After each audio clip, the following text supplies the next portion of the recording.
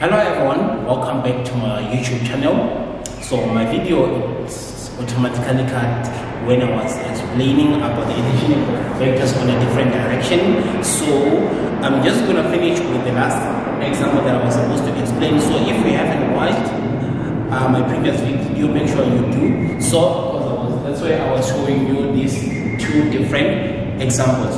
Alright, okay, so the only example which was left, it was this number 3. I hope you can see clearly. And they're saying 4 forces act on a point as shown below. Calculate the resultant force acting on a point. So as I was explaining, I said whenever you are given 4 forces, I'm given 1, 2, 3, and 4. So what we're going to try to do, basically we're going to try and join all these 4 forces to have one shape. So I'm going to try to join all these 4 forces to have one shape so I can get my resultant. So let's see how we can obtain that. Let me grab this side. If it is your first time, make sure you do subscribe and you also put a like button so other students they can also watch this video.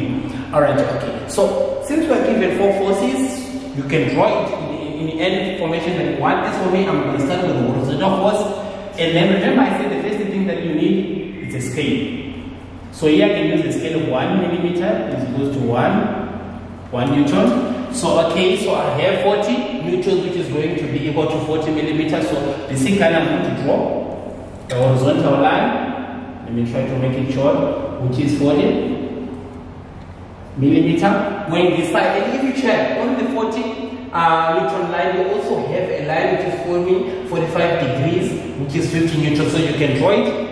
As for me, I like to put it this side. I measure my angle, which is going to be 45 degrees, and then my line, which is going to be 50 millimeter. So please make sure you use your protractor to get the angle, and then you measure your line using the ruler, which is 50 millimeter. Okay, and then from there, I can also see that I have another line, which is this. I think I left an angle. Let us just verify what is the angle for that line. It's 25 degrees. So what you do, you draw your teeth junction here. You have another line which is going that side, which is 60 millimeters. You measure 25. You have your line which is going this side, which is going to be 60 millimeter. And then you also have another line which is coming down of 10, and then you have an angle of 10. You draw your T-junction here, and remember this is just a scale. You measure your line which is going down, which is 30 millimeter.